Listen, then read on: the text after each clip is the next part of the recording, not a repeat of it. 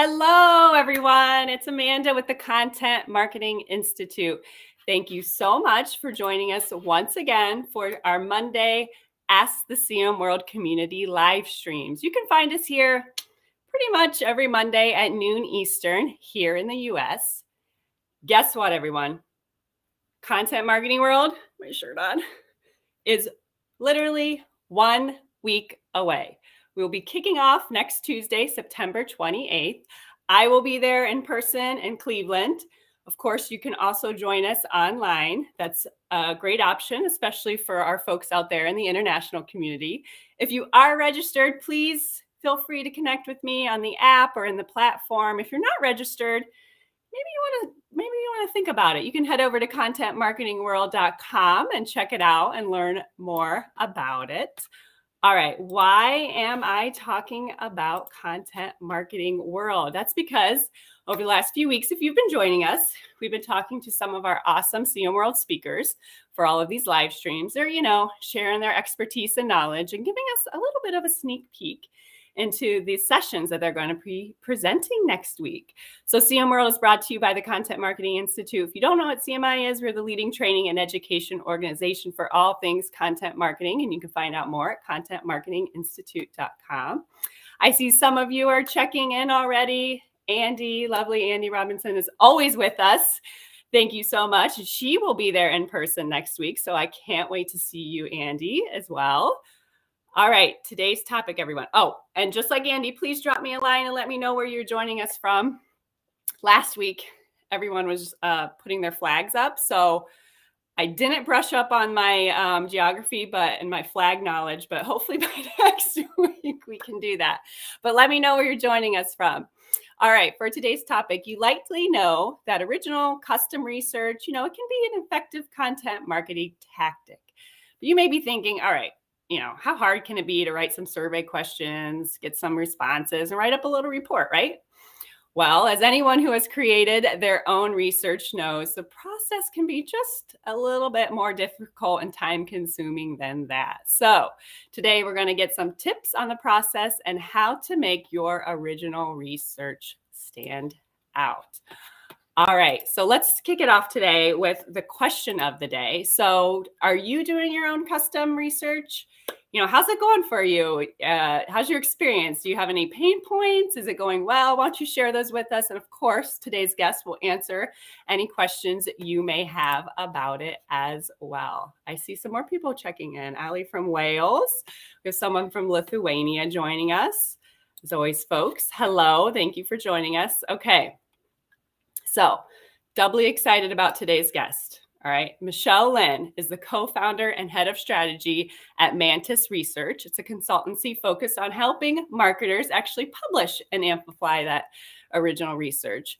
But of course, before that, Michele, a good friend of mine, was the head of editorial at the Content Marketing Institute, where she led our strategic editorial direction. She was in charge of our research studies here, so she's going to have a lot of great stuff to share. Hello, Michele. Hello. Great to be here. Thank you so much. We have some people from all over. Iran, Elkton, Maryland is here. Nick will be joining us in CMWorld next week in Cleveland, Seattle, South Africa, India, Sweden. Thanks for sharing the flag and the name of the country there, Rima. that helps me out a lot. All right, let's get to it, Michele. Some people might be thinking, all right, I know content marketing research is a great tactic, but really, come on, how effective can it be? What are some of the benefits that you've seen? Yeah, like you say, Amanda, I think original research works really well, and I've seen it firsthand. I've seen it for clients. It's the reason why after I left CMI, I decided, I'm like, what is that thing that can work the best for content marketers, and how can I help them most? And that's why I went into this space, quite frankly, because I think it's such a great opportunity. So when we go ahead. Go ahead. Well, I was going to say, so when I was with CMI, our research was always one of our best performing assets. But I don't think that you need to be some established business to do research. I was working with, I don't know if you guys all know Sarah Mitchell. She's very well known in the CMI community. And she had started a new agency called Typeset Content, and they're with Dan Hatch, and they're in the content marketing space. And they used an original research project to launch their business. Mm-hmm. And it was, you know, really effective at getting them email addresses and building up that subscriber list. It was really effective at helping them increase their domain authority, getting the word out about their agency. So I think it works great if you're new. And I think it works great if you're really established too. Like I was just reading some playbook from Erin Balsa. She's on LinkedIn, a great person to follow. And their state of remote work study, she said, generated more than $490,000 in revenue. Oh, wow. So it can do a lot of different things. So I guess what's the most important question you should ask yourself before you begin this research project? I like to think about how do you most want to impact someone's thinking? Like what's that thing that you want your research to do? Because there's so much other research out there. I think it's really important that you know what your research is specifically going to do that nothing else already has. Great.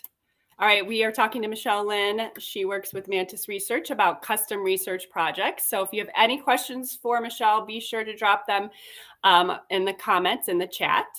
All right, you've convinced me. I want to start my own research. Where do I start when it comes to crafting the right questions, right? You can't just throw any question out there. How do I make sure I'm getting useful insight? Absolutely. So I guess I would even say to you, don't start by crafting the questions. Like you're kind of jumping ahead. So many marketers are like, this is going to be fun. Let's start writing questions. What I would say is back up and put together a really simple strategy. So understand what is that thing that you want your research to do. Do you want it to build email subscribers? Do you want it to, you know, be a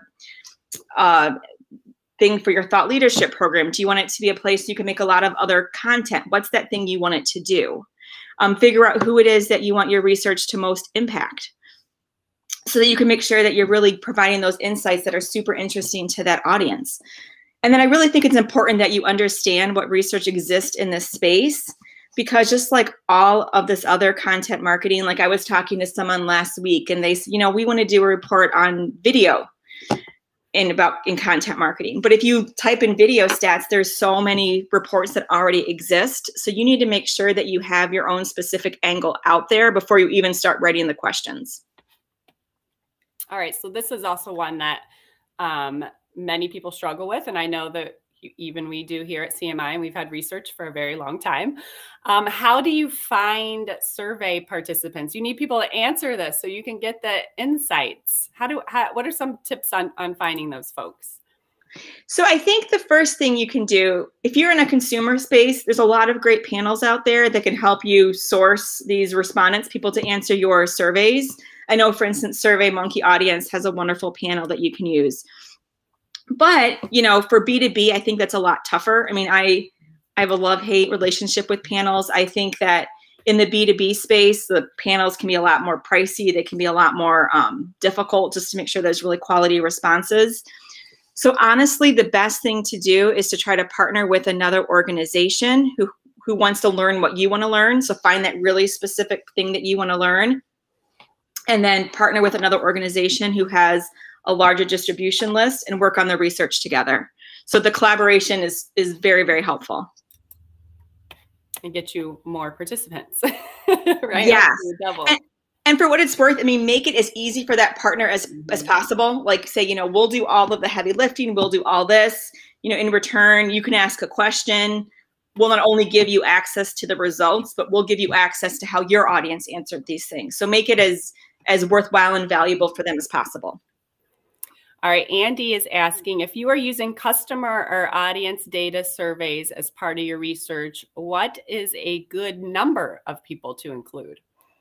So, I mean, the answer is always as many as you can, which is not a great answer. But I think if you're doing, if you're looking after your own audience in the B2B space, people typically will respond fine if you have 200, or 250 or more. I mean, that's very anecdotal, but I think that's a great place to start. But the other thing you need to think about is if you want to look at the data set as a whole, or if you want to look at the data set based on segments. So do you want to compare what like large versus small companies do, or what those who are successful versus not as successful doing. And then you need to make sure that you have enough in each segment to do those types of comparisons. That's great. All right. So I get people, like you said, to fill out the survey. Got all this great data. So what are some of your tips for presenting the findings in an interesting and a meaningful way? Yeah, so this kind of goes back up to your question earlier, Amanda, about what kind of questions do you want to ask? But I think it's so easy to get stuck into this rut of asking what I call inventory questions. So what is the state of the state? So how many people are doing this? Or what are your plans for the future? And I think all of those types of questions are really interesting, but I think the best way to get insights is to ask questions that are going to give you stories. So think, like, when you look at the data, so what's the data actually going to mean? So for instance, in that state of writing example I mentioned from Sarah, one of the questions we asked was, does your organization plan to increase, decrease, or remain consistent with the amount of content they publish? So we found that about 61% of organizations said they wanted to increase their writing. And in and of itself, that's kind of like a state of the state stat. It's not that interesting. But what we did is we asked a question, well, do you plan to increase your writing increase or decrease your investment in writing? And I think it was like 40% said they were. So that's a really interesting story. So, people want to write more, but they don't want to spend more. So how do you manage that? How do you get more budget? How do you do more with less? How do you be productive with what you have? So you can kind of see, if you make sure that you ask questions that are going to give you those stories in the back end, I think that's a really important place to start. Great. All right. I did everything you said. I presented the findings to audience, our customers. Is that it? Is there something else we can do with our findings? We've spent all this time and work and money doing this custom research. Is there something else we can do with it? So, I mean, we did this research with BuzzSumo a couple years back, and this is gonna be an obvious duh thing to say. But what we learned are those people who are more successful with research are doing more things with their research. So they're taking their research and creating blog posts. And, let's say they find out that people are challenged in this area. They're writing a blog post about how to deal with those challenges. Or they're guest posting on other organizations' websites, or they're doing webinars or video series, or all of these different things you can do with your research. So I always challenge organizations to figure out at least 6 things they're going to do with their research to really give it the most reach and to make that investment that they make with time and money to make the most sense. I was going to say, you do all this work and have this beautiful report here, and then that's it. Exactly. And then they go on to the next thing. Right. And don't over-engineer it. Like, don't make it complicated, but think, what am I already doing and how can research plug into this? It's a great source of info. Great. So Michele will be joining us at Content Marketing World next week virtually. And can you tell us a little bit about your session? Yeah, so what I'm going to be talking about next week is about, like the title says, how to make your original research stand out. And I think a lot of marketers are doing research and they think that because it does work, but the more research I see, the more bad research I also see. So these are tips on how to design a research study and how to launch a research study, so it's as interesting as possible. So it talks about things like using interactive data, and it talks about things like, how to really get the most story and the most usefulness out of the research that you put together. Sounds like a great session to me. So if you want to go over, you can head over to contentmarketingworld.com and register. Use this little code and you can save 100. Again, if you're there, please also connect with me and Michele. You can connect with Michele too on the platform as well, because she's a speaker. Michele, where can people find you if they, for some reason, do not want to come to Content Marketing World next week? Absolutely. You can shoot me an email. It's Michele, Michele, at mantisresearch.com, or connect with me on LinkedIn. Amanda knows I love doing this stuff. The reason I always love working for CMI is because we could all share ideas and be helpful. So if anyone does have questions or wants to brainstorm or anything, please reach out anytime. Like, this is what I love about this job and, working with people like Amanda. So reach out anytime. We do have one quick question from Dana. She says, would you suggest putting paid content out with the results, findings, blogs, webinars? So I'm not sure if you can clarify. So are you asking if you should, can you ask the question again, Amanda? She's asking, would you suggest putting paid content out with the results, findings, blogs, webinars? So I'm assuming like. So I think that, yeah, I think you can definitely do a webinar to launch your research finding. I think that you can definitely do all sorts of, like if you do sponsored content, you can use your research findings as a source of any type of content that you put out in the world, be it, you know, organic or paid content. Great. Oh, here's one. What if the survey comes out inconclusive? You know what? You're going to get some questions. You're like, well, I didn't learn anything, or that was a total dud. So one, like put that in your memory bank, and two, no, it's just gonna happen. But make sure that from the beginning, one of the things I do for every survey is I have what I call a story map, and I like document how I'm going to use every question. And some questions, the answers are going to come back and it's going to be inconclusive or not what you expected. But if you have a reason for asking every question from the beginning, chances are you're going to find something interesting. Or the other option is to look at that question by different segments and see if there's an interesting story. If you can be like, well, you know, overall it says this, but, you know, that can make it really interesting. So don't write it off just because it looks like it's inconclusive. Exactly. And if you, and maybe that's a story in and of itself. Yeah. Like people just don't know, or they're split.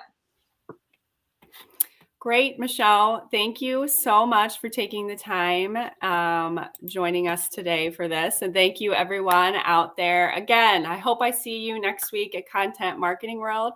I will be there. Michele will be there virtually. You can check out her session as well. Until next time, everyone, be well. We'll see you. Bye, Michele. Bye. Nice to see you. Bye.